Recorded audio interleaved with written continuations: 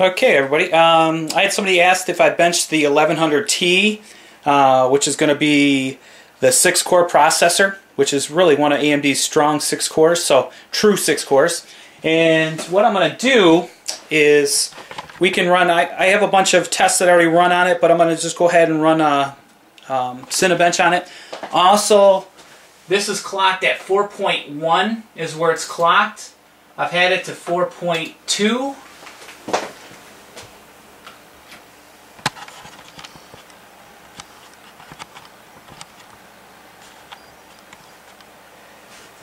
I had it at 4.2. The only thing I've done on this is increase the multiplier and the voltage, and that is it. I didn't play with the front side bus, which is something you can do with this processor.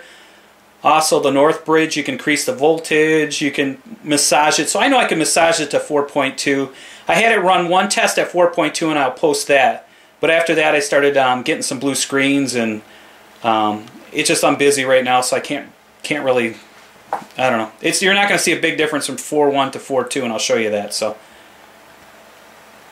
you can also Google it. A lot of people have hit 4.2 with this. Generally, 4.2 to 4.4 is where you run with the 1100T. So, but this way, it'll at least give you an idea what it ran, and you can actually see it run. And right there, you've got a 728, and that's running at 4.1. That's a pretty good score. Okay.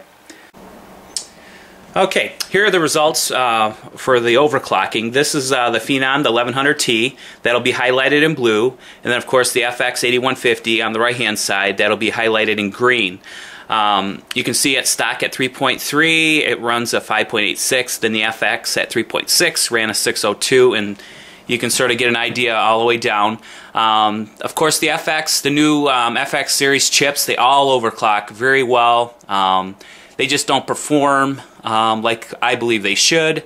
And as you look at test results, and if you Google it or YouTube it, you're going to find that out as time goes on.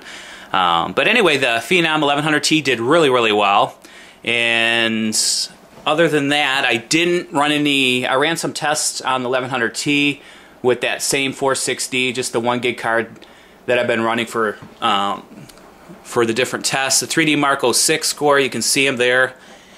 And I didn't have anything up for any of the FX chips when it came to any kind of 3D marks, just because they really don't do that well, and so I didn't post them at all.